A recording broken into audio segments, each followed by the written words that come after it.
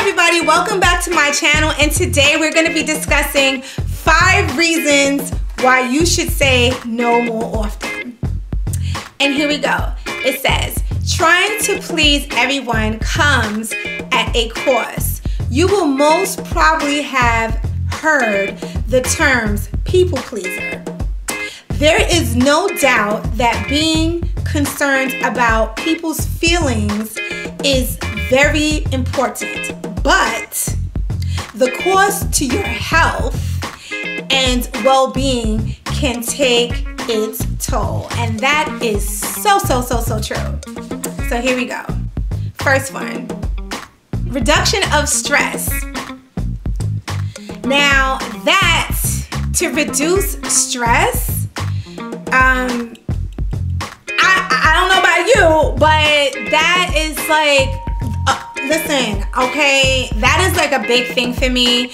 To reduce stress is highly imperative for me. So I love that one. Number 2, you will feel less resentful.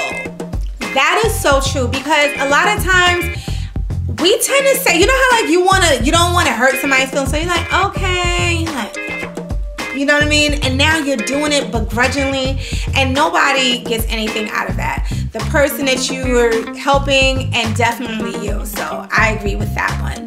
Number 3, you will sleep better. Okay, that's right, because you're not sitting here harboring all these emotions and literally getting intense anxiety of the task that you know that you damn near don't want to do, but you said yes, so now you're obligated to do it. So now you're going to sleep, and the day is approaching to go do the very task that you didn't want to do, but you said yes because you were trying to be nice. So now you're tired and you still got to do it. Just saying though. Number 4, you will feel more confident, and that is that is something I truly believe in, okay? Because you are respecting yourself. You know, in life, it's not about pleasing everybody else. The first person you have to please is please yourself. I'm not saying to be selfish by any means necessary, but you can't expect people to know their gauge. It would be nice, but you have to be your own lawyer. You have to know how far and what you're willing to do and what you're not going to do. And it's on you. You can't get mad. I used to be like that. You can't get mad because somebody's not looking out for your feelings. At the end of the day, it's your feelings, and you have to, you got to protect it. Just saying though. Number 5, I like this. Number 5, more time to attend to your needs. Hello. That's right.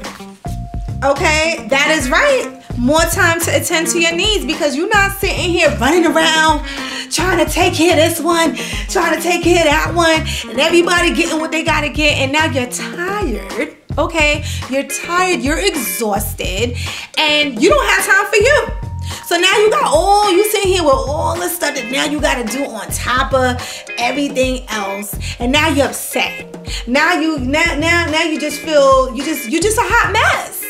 So guys, I say it like this. I learned a long time ago, regardless of what you do, you're never gonna please everybody. So why not please yourself first?